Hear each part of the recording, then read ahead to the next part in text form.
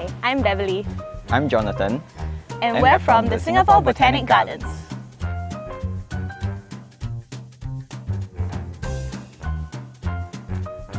I take care of the plants at the National Orchid Garden. I start my day at 7 AM by making my rounds through the garden, making sure everything is in top condition to welcome visitors at 8:30 AM. So what do you look out for, John? I look out for things like yellow leaves, wilted flowers, and gaps in the landscape. I like working with plants directly, and not many jobs let you do that. So plants are your colleagues lah. What about me? How about I show you some of my favourite plants and you can decide from there. Okay, let's go. So where are we now, John? This is the Sembcorp Cool House. It's my favourite part of the National Orchid Garden because I help to design and plant the landscape inside. Temperature inside is kept to 16 to 23 degrees to mimic a high altitude montane forest. Shall we take a look?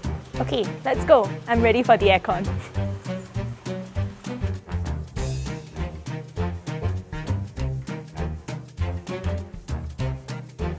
So what are your favourite plants here, John? Definitely the collection of carnivorous plants in this cool house.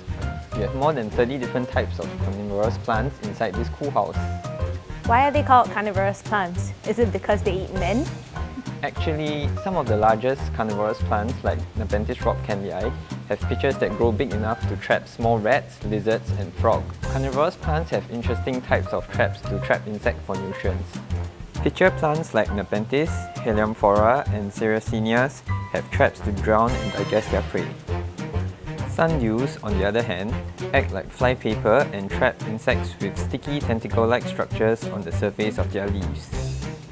These tentacles contain digestive enzymes, allowing the sundew to slowly digest its prey. In contrast, plants like the Venus flytrap use mechanical traps. The movement of the insect causes the leaves to close, trapping it inside. So is it difficult to keep carnivorous plants? Do I have to feed them insects every day? Actually, no. You can even keep carnivorous plants in your own home. Let me show you how. Today, we'll be showing you how to make a carnivorous plant terrarium.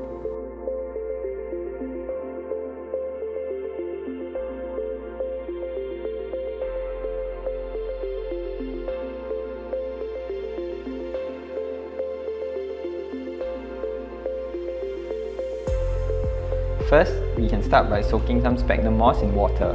It will take about 10 minutes for the moss to soak up the water. In the meantime, we can clean up the tank and start arranging the driftwood.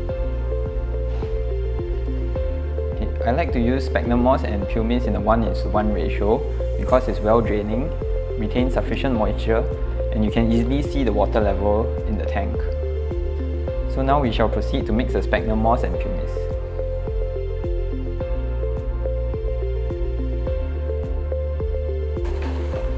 So once mixed, we can start filling the tank from the bottom.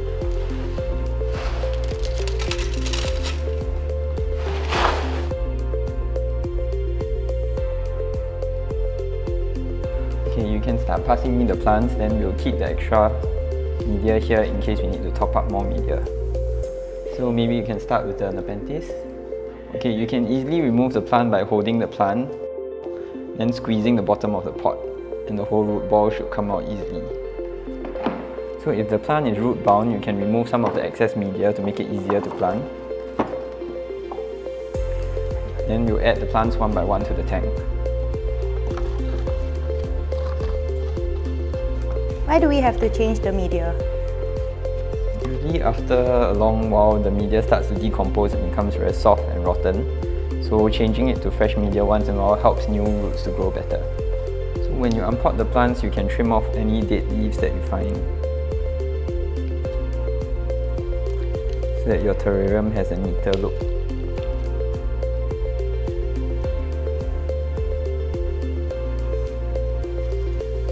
Arranging the plants to make sure they have sufficient space to grow, with the taller plants behind and the shorter plants in front.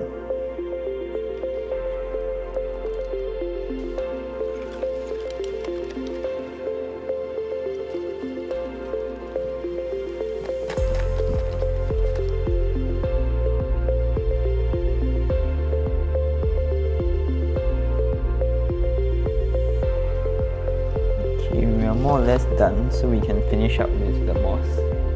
What's the moss for? The moss helps form a layer on the surface to prevent weeds from growing.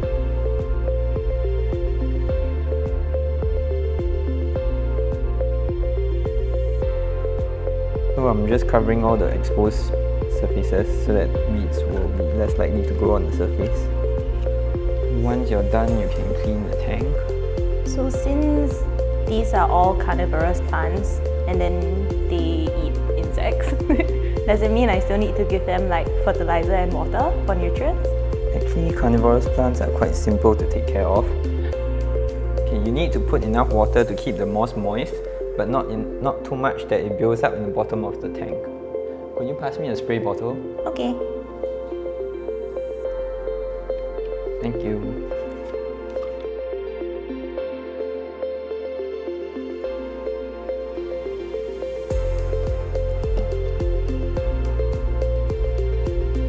So, given that most of these plants were what we saw in the cool house just now, does this mean that I need to keep the terrarium in an air-conditioned room in my house as well? Not at all. These plants can actually be kept in a well-ventilated area with enough sunlight, such as somewhere near the window. So once we've done with drying the tank, we have our completed terrarium.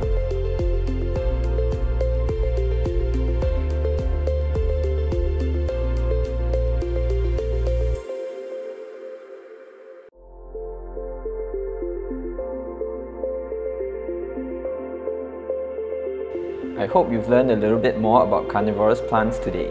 I sure did, and thank you for learning alongside us. See you next time. Bye.